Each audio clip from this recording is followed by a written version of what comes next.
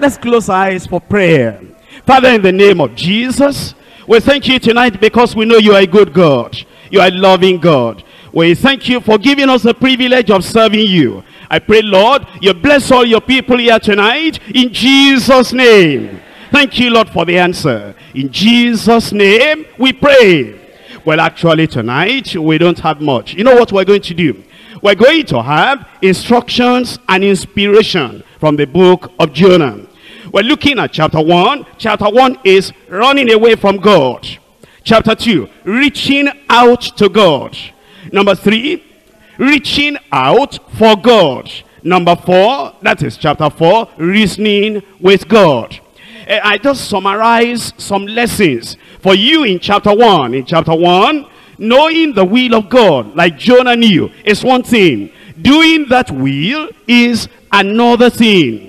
Number 2, from Joppa, Jonah fled, running away to prevent the conversion of the Gentiles. But from that same Joppa, in later years, Peter followed the Spirit's leading to be used of God for the conversion of the Gentiles. In chapter 1, we learn another thing. It pays to serve Jesus, but it pains to forsake his service.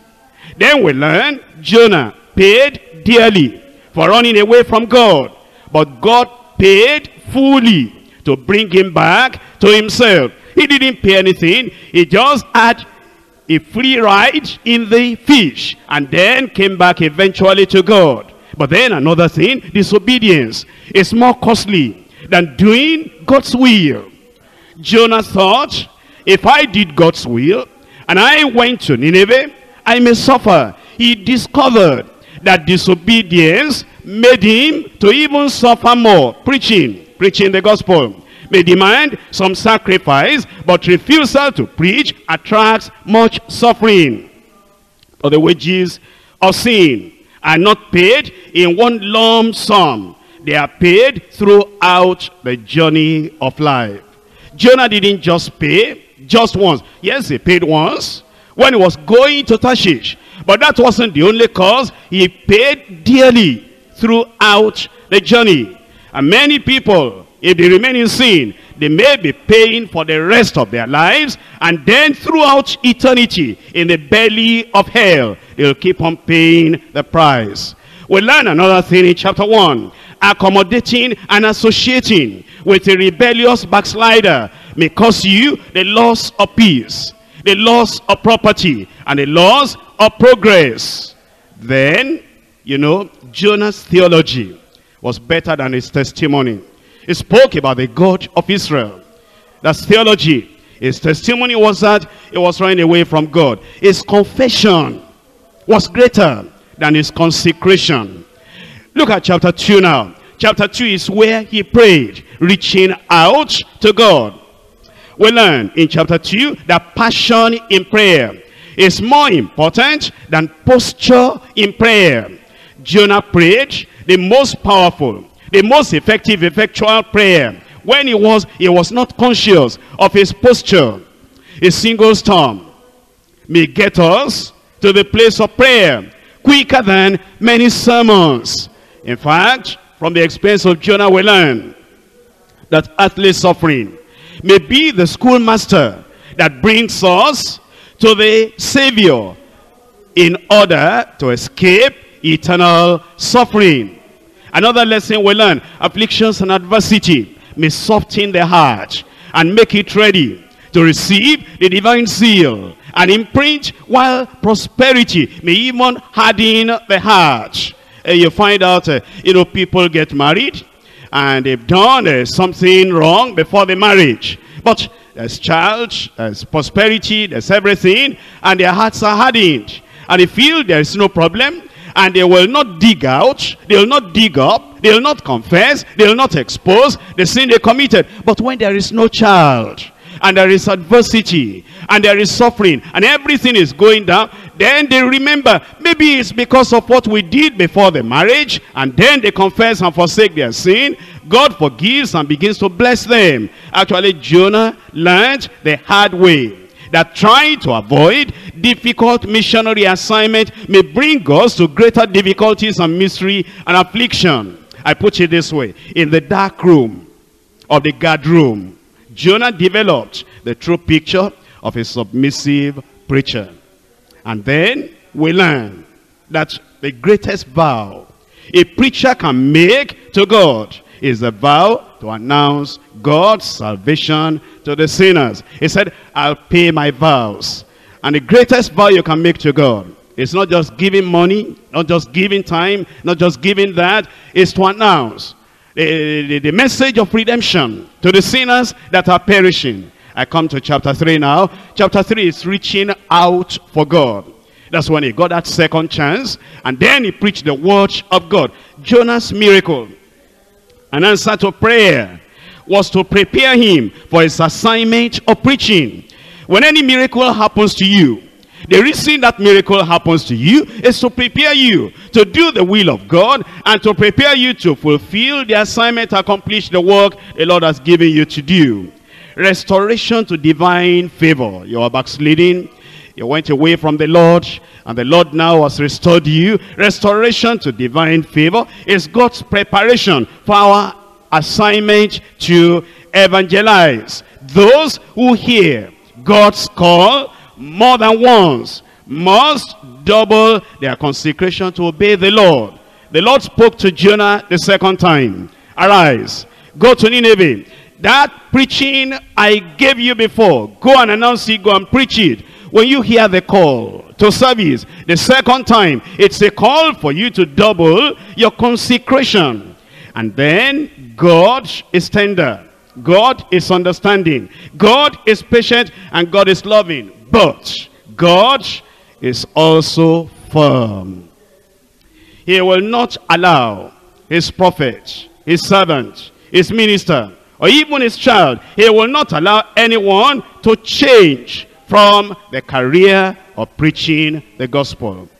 If he wants you to preach, if he has called you to preach, if he needs to send a storm after you, disorganize everything in your life until you come back to the assignment he wants you to fulfill, you will do it before he leaves you alone. Very gentle, very patient, very loving, very kind, very much forgiven, but very firm. A man will not have peace until he comes back to the very center of the will of God. On this side of the grave, here's another lesson. There may be a second chance to be called to salvation or called to service. But please remember, on the other side of the grave, there is no second chance. Where the tree falleth, there it will lie. Jonah preached God's word to the city without the help of a supporting team.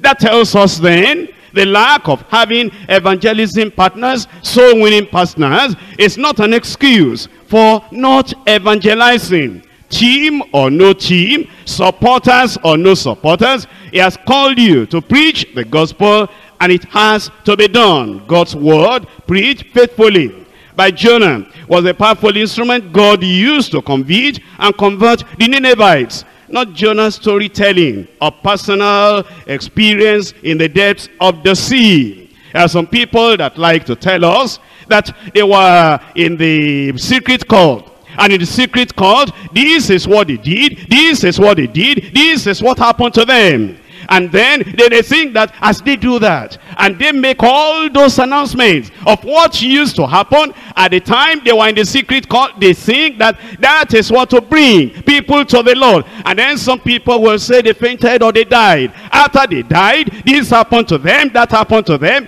They think that is what will bring people to the gospel. If anybody has any experience to tell, any story to tell of when he died, of when he was beyond the human recovery, Jonah had the story to tell.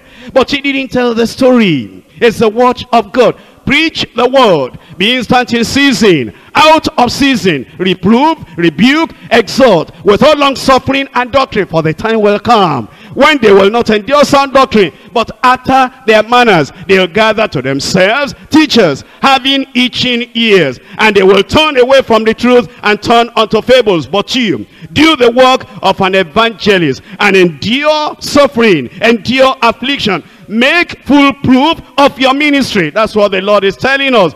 Jonah went to Nineveh. What did he do? He preached the word. And anytime you have chance, whether it's in our church here or any other place, and not stories that you have read in books of such and such experience, preach the word. That's the thing that actually got the Ninevites saved. And then he was preaching on the judgment of God, and that preaching of judgment brought the greatest multitude to repentance and to salvation. Nineveh, another lesson, was wicked beyond description, yet the faithful preaching of God's word brought them to repentance. Many hardened sinners will be converted if preachers are more faithful in the preaching of the word. I told you chapter 1 is running away from God. He paid dearly for that. I told you chapter 2 is reaching out to God. He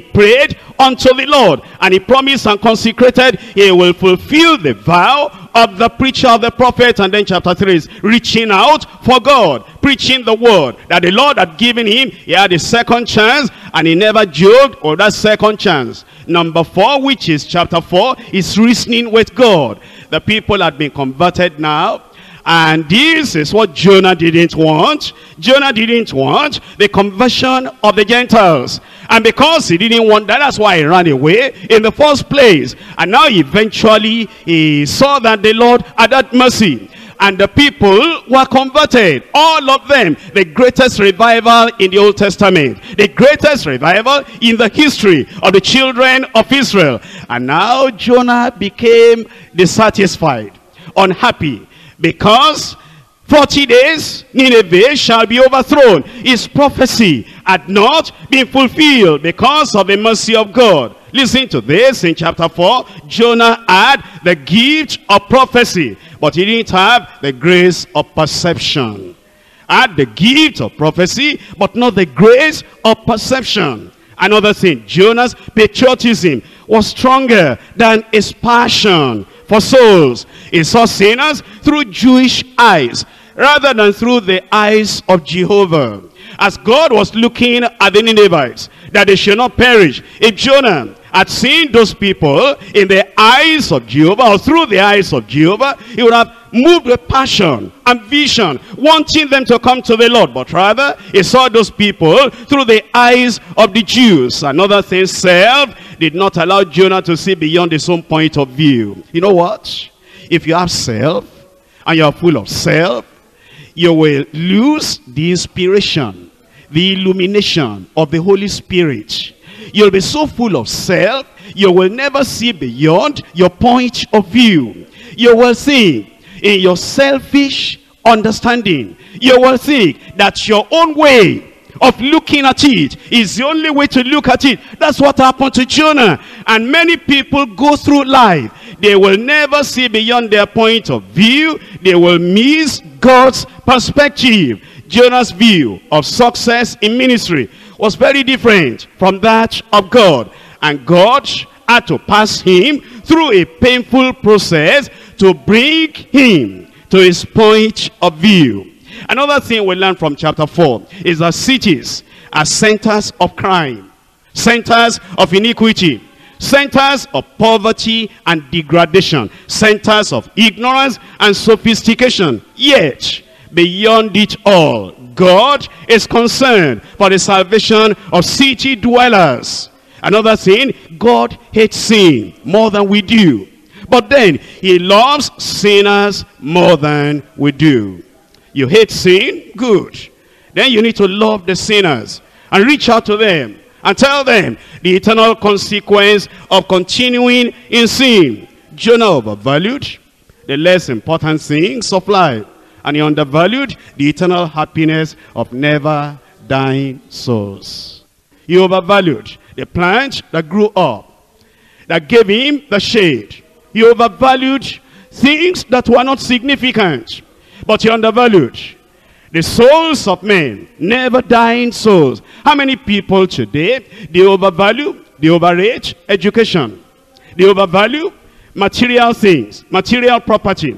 But when it comes to sacrificing for souls that need salvation, they don't understand. And yet Jesus said, what shall it profit a man if he gains the whole world and he loses his own soul? Or what shall man give in exchange for his soul? And so we need to change, have a new understanding. Whatever we can do to save souls, here is the time to do it. Believers who are slow to evangelize, but they run after temporary comfort and material possession. They are like Jonah.